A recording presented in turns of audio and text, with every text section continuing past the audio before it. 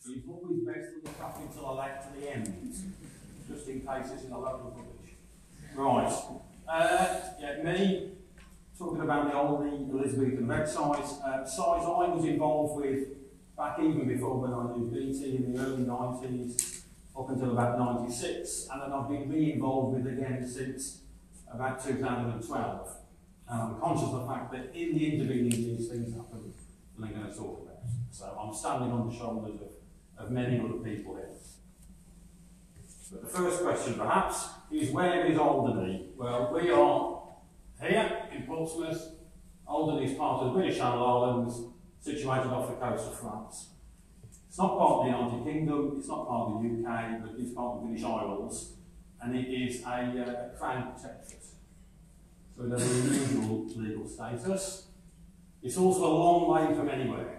3 square miles in size, 2 small flights a day, 1 cargo about once a week. So we're going to run a project there. It's not the simplest place to get to.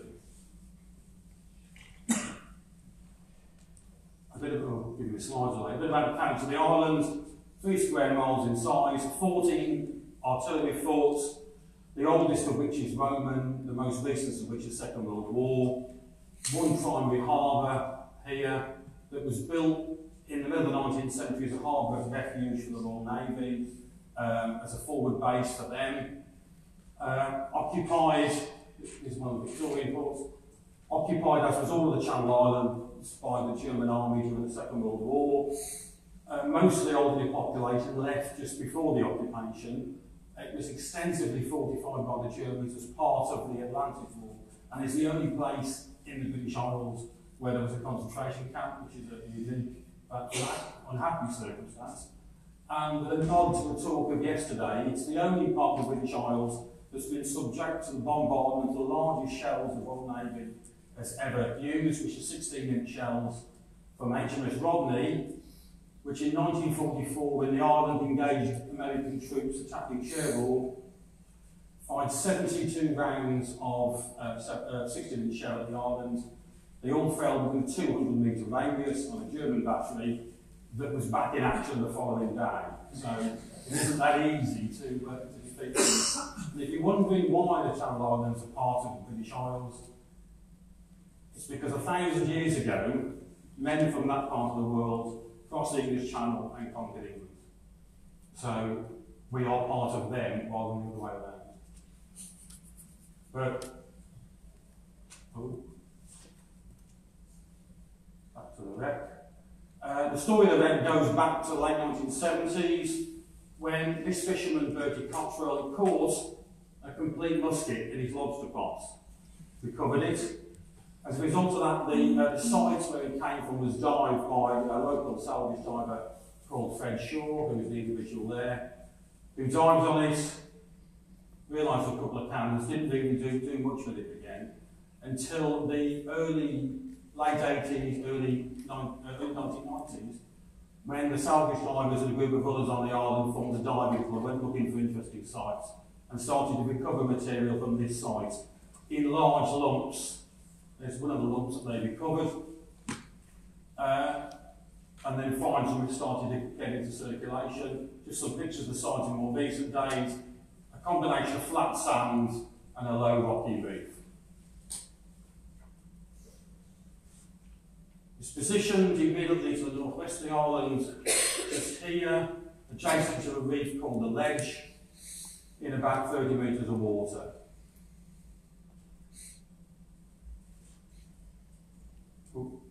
And that water contains some of the fastest moving water in the English Channel. You get tidal springs across the site there, up to 7 knots on springs. And it's a site that you can only reasonably dive about 40 minutes a day. So again, it's a logistically difficult place to go to. It's also an area that, because of these tides, has historically been an anchorage, a ship's anchor waiting for the tide to turn in their favour in order to come around the islands.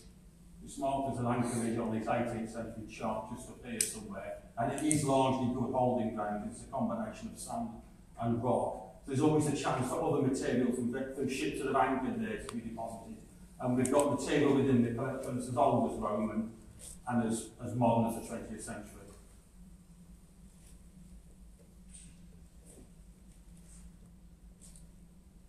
Just a bathymetric survey of the site to give you an idea of the topography.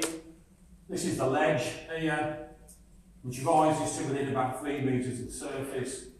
This is the site of the red site here, which is about 28, 29 metres, coming down on the sand, which is where you've got rock leaves and sand. And an idea of the layout of the site. That's a photogrammetric survey of the site. Again, you can see sand and low sandstone reef. There's a number of cannons there. 6 in total, although I've got 7 objects marked there. The ones that are marked in red are still present on the seabed. The ones that are marked in yellow have been raised. We'll come to those in a moment. The one that's marked in orange is a concretion, large concretion, that some people have argued is a gun, but I don't think it is. You may have seen publications on this site before that show as many as 22 cannons. Well, there aren't. There are 6 in the mid-90s, and you can account for 6 now. So unless they migrated in and migrated out, there aren't any. There's a number of bits of ship structure, but there's no real ship as far as we've seen. Although there could be ship structure buried in the deeper sand to here, there was one large item when the site was found, which is a stern post and the rudder, which is there, or that's been raised, and we'll see that in a bit. The fines distribution, we know where about 2/3 of the material that comes from the site has come from, and most of it is in this area, which would suggest to me that's roughly where the layout of the wreck is. And in fact, the distance between the rudder, which is about there, and the foremost 2 cannons, and there's an anchor there as well, is about 26 metres, which perhaps can give you a length for the originating ship.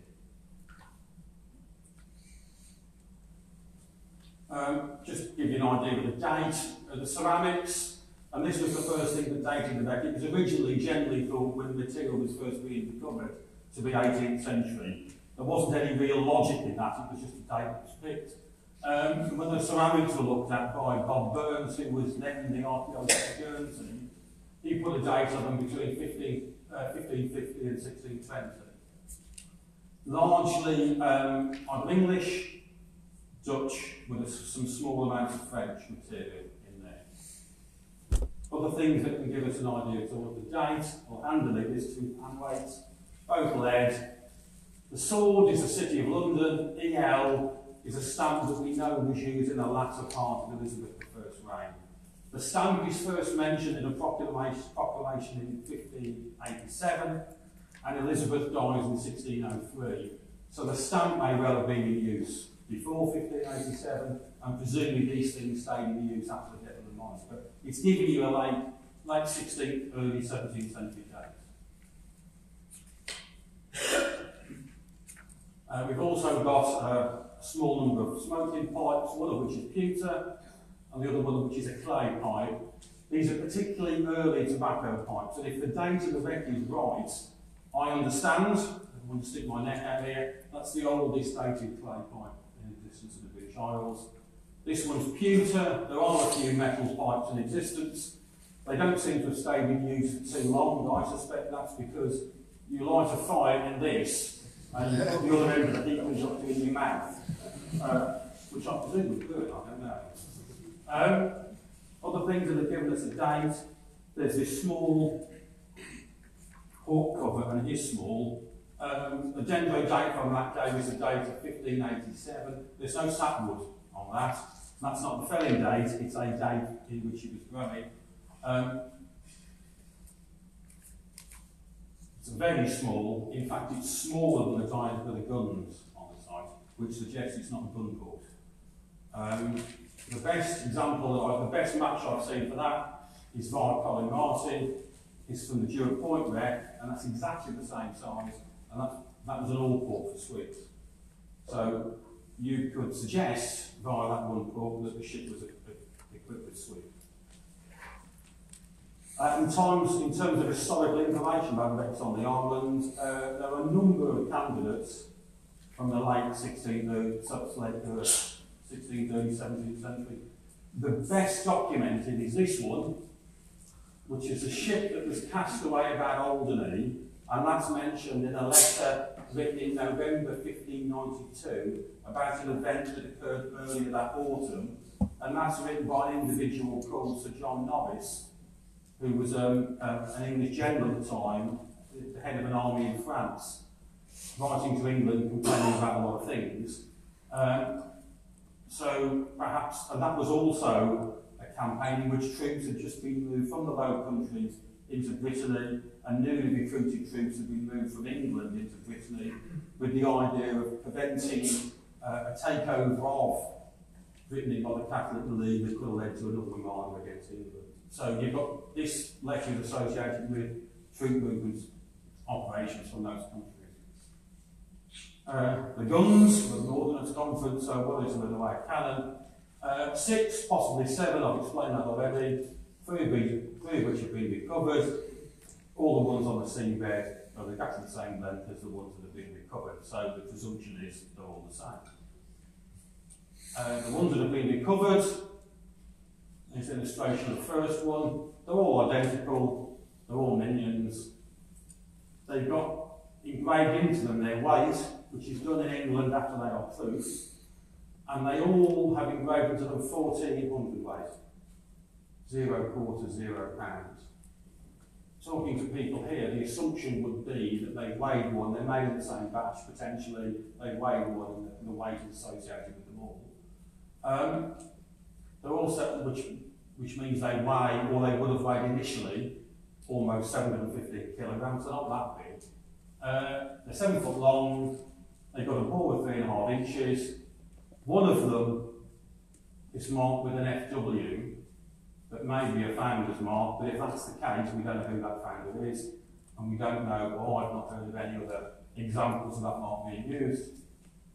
And when they were all found, and concretion stripped off them, they were all lashed, so presumably they were lashed for transit. And they're all loaded, the ones that have been recovered. We know again, ships are loaded at sea, so as well as the gun, you've got the tompion, the wadding, the remains of the powder charge, and the ball. They're all loaded with round shot.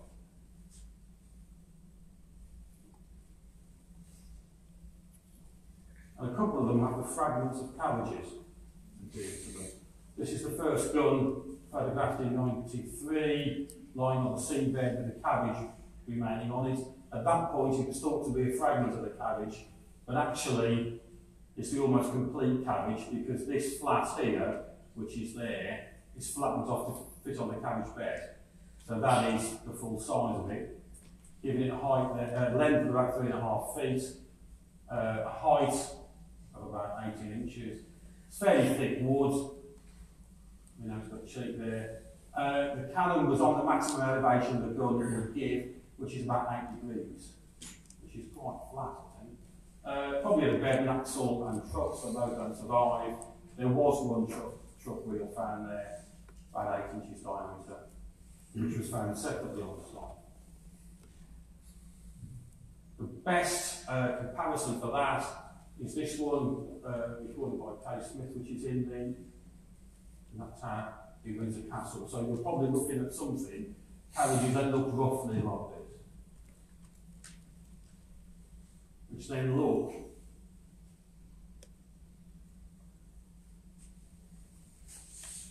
exactly like the carriages. So the Matthew Baker's Fragments of Ancient Shipwrights we published around then, which show these new gun carriages on board English warships, which are the truck carriages that you would associate with, well, a version of the truck carriages that you would associate with the ones you see on Victory, and also you see the beginnings of on the Mary Rose.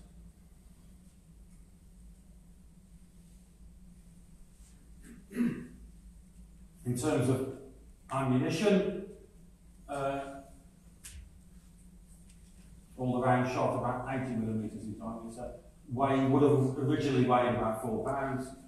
Comes a number of these at the moment. crossbar shot, the only time that I've encountered it. Same size ball, but with it's a cast iron ball with a cast around a wrought iron bar.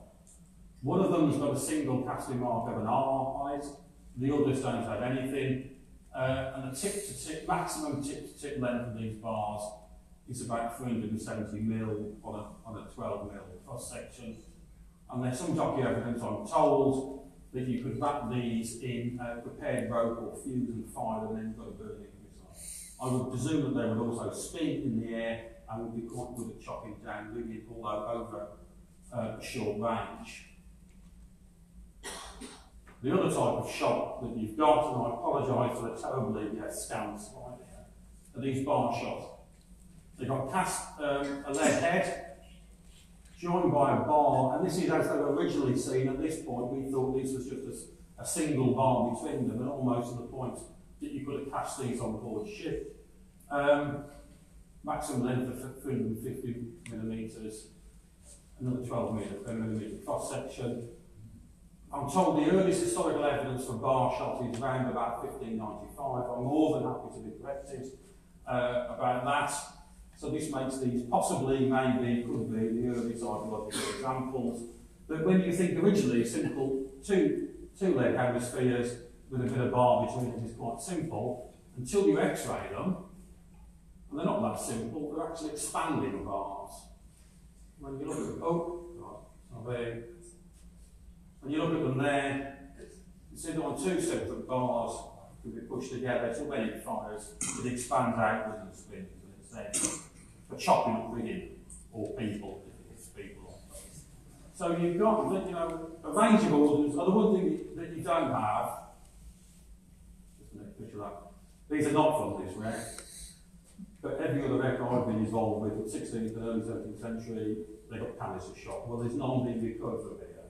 Now, that could be because the way most of the material recovered from the site was done with the initial discovery and salvage, and things were brought up, not from an archaeological perspective, but brought up as roots. It could be that that just hasn't been found, it could be that they haven't survived, and it could be that they were never on board. But I thought it was worth mentioning the fact that something that occurs virtually everywhere else isn't there.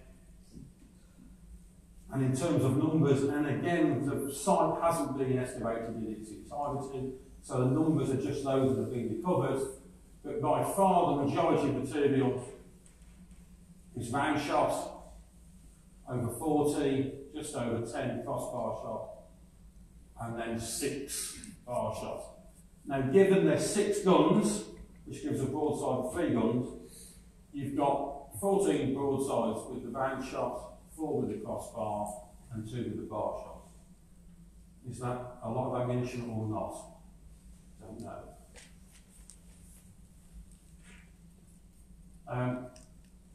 There was, after the second recovery of guns from the site around 2008, a replica of one of them was made. But actually, it's a replica of them all because they're identical, and was tested by firing both round shot. There's the impact from a round shot there, and crossbar shot, bar shot. And I found out today that the bar shot, whilst we haven't got a picture of it, went straight through the wooden target, which would be a spectacular image, and probably the most interesting part of what you've got there. But what else is on board? It's not just a ship and cannons, they've got other things. There's a whole pile of armour, for example. And again, there is still armour on the seabed, so this is in its entirety. There's 10 helmets, 10 breastplates, a single backplate. Some of it, if you look there, you see that was stacked. And we've got 2 helmets that are inside each other. So again, it's not it's somebody isn't wearing it, it's installed, or it's being stored, or it's being transported. You've got a part of firearms, one of which is in our little cabinet downstairs. You've got this thing, which is a rampart gun with a tang there that can be hooked over a wall to be fired to take the recoil. You've got these arquebuses here, which are lighter weapons. You've got muskets, and you've got one snap-on musket, which is a version of flintlock, which would be quite an expensive object, which is the one up here. all of these were raised during the initial years and don't survive very well. This one is almost complete. So you've got how many there? 10. So 10 sets of armour, 10 firearms in various bores ranging from 15mm to 25mm, so shot of almost an inch in diameter. But we also know there were more of them on the seabed, and there's a group of firearms, possibly in a box, and there are other examples of that down there. The stuff that is on the surface isn't the entire collection. Other things that have come up, powder flasks, that's just the least. It's full on the surface. 3 of them are probably for use with the main charge, one of which is decorated, and a smaller one that may well have been a primary flask. Other things, these cute little ceramic pots which are actually hand grenades. There's at least 29 of those in a series of fragments. Bobos ware, probably from France. And these charged containers, which are worn in bandoliers around soldiers. These are all proper ones that are exceptionally unusual, but there's 33 of those, and again, there hasn't been a complete recovery. So this is only an example of what can be found. There's a number of edged weapons, 14 in total, one of which is complete. This complete one was raised by us because all the others have been damaged during their recovery. And actually the x-rays of that show that's very similar to this one that's in the town in the Leeds Armoury collections. So that's the kind of thing that you're looking at. So what have we got? Well, as well as the cannons, you've got the complete infantry equipment, the complete equipment of an infantry soldier of the period. And interestingly, 40, 50 years after the Seagull Mary Rose, no longbows, it's all firearms. So, you know, the army or soldiers have moved on from that. Other things, question equipment. 2 originally gilded stirrups, 1 potentially gilded spur, which would suggest the presence of either an officer or cavalry soldiers, because you don't tend to get horses involved in naval warfare. And a whole pile of surgical equipment. You've got Albarello jug drawers, this Pollinger here that may or may not be associated with the surgery, but were used, and with a name on the bottom which is the port. And this thing, which I cannot pronounce, but it's basically a wound enlarging shear, where you push it into the wound and you open it up to open up the wound and pull the object out in the good old days, right? This is proper surgical equipment. This isn't the ship's captain curing somebody's headache. So this would imply the presence of a surgeon. There's also a sword, maybe a surgical sword. So you've got a horseman, at least one, and you've got a surgeon. And you've got these things, which are pipkins, mainly from the Low Countries, at least 10 of them. And these are individual cooking pots. And they're being used because they're sooty. And these are your mess tin of the period, which would imply that the troops on board are not part of the ship's crew, they're soldiers that are being moved. As would the surgeon, because the ship is too small. It should be too small to have its own surgeon, as is the horseman, because you don't have horses on ships. So you've got a naval vessel and a group of troops in transport, which actually fits back into there was a reference at the beginning. How big is it? Well, the rudder was raised, there's all the calculations there, right? But that rudder could have been used on a ship anywhere between 30 to 25 metres long. The fines distribution on the seabed is about 26 metres across, which would tend to imply it's fairly long. The anchors would suggest a ship a bit smaller, so perhaps it is long and thin, which fits into actually the historic reference again, because we think it may have been a Pillars, which is a small naval vessel moving, was involved in this activity. But not one is a royal ship. These aren't royal guns. There's no royal ship lost at the time. this is something that is a private warship on hire, perhaps. So what does it all mean? Well, that's a date, we've been through that. It's got a mainly English character, some Dutch, and that could have come from troops being moved. It's a small private warship or transport vessel. It's got a high status horseman, possibly a military officer. The presence of a military surgeon, because the ship's probably too small for its own surgeon. Presence on board of a small group of soldiers that are possibly part of a larger group, because such a small group wouldn't have its own surgeon. The surgeon would belong to a regiment rather than a small company. The naval ordnance is all matched. All the guns are the same size, all the ammunition is the same size, and that's in direct comparison to Mary Rose, but we have a range of ammunition. And if you've ever looked at Colin Martin's work on the Armada, where they've got everything you can imagine on board one ship. So somebody thought this through, they agreed the logistical organisation in terms of the naval army, because any bit of ammunition on the ship would fit any of the guns. The military equipping, it's a range of everything, different bores, different sizes, armour coming from different areas, which would suggest a lack of logistical organisation. But bearing in mind, if it is the end of the 16th century, the English army involved had been in the field for 3 years and had been scavenged from its opposition. And the counties who equipped the army had had enough of fighting wars, and they weren't sending anything of any value with anybody that left their county. So this is sort of the contrast being the naval organisation appears organised and thought through, the military organisation appears slightly more chaotic. And so to say, these are all the people that have helped with this. Most of you know I'm dyslexic, so I had to go to German to spell check it beforehand, so thank you to Angela there. And I put ... that was bound to remember, forget somebody, and I just realised Nick Hall's name isn't on there. It is! Right, I didn't forget him. I must have forgotten somebody else in that case. So that's the end of my talk. And just to go, with the permission of BT, go for shameless promotion of our conference at Bournemouth University, I'll leave that up there for now.